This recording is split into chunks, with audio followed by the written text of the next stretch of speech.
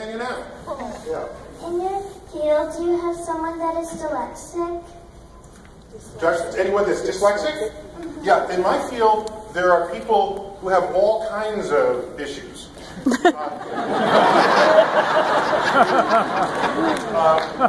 have, yes, the answer is yes. There's also a kind of dyslexia that affects mathematics.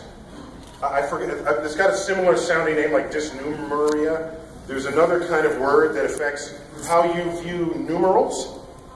And it's hard to figure out what numerals you're looking at to identify the number that you're calculating with. So I have colleagues who have dyslexia. I have colleagues who are on the autism spectrum. I especially have colleagues who are on the autism spectrum. And these are people who previously you would say, oh, they just weren't socialized. And then you read the symptoms of what previously was known as Asperger's and then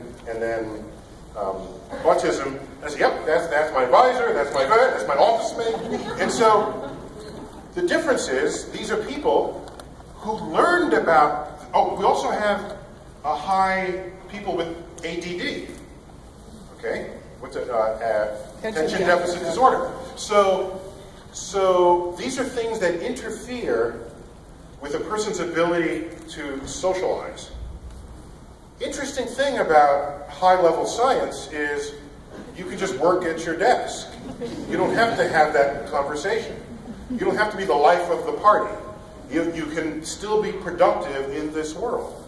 And so what the people do is they learn what condition they have and they compensate for it. If it takes them longer to read something because of dyslexic, they allocate more time to get through it.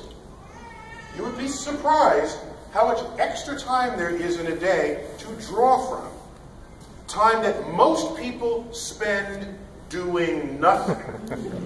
I don't want to say nothing. Many people will spend watching hours and hours and hours of reality TV when they could be learning or reading. So the answer is yes. And it's a hurdle. It's a hurdle. But in the Olympics, what do you do when you come up to a hurdle? You jump over it. That's exactly right. So thank you for your question.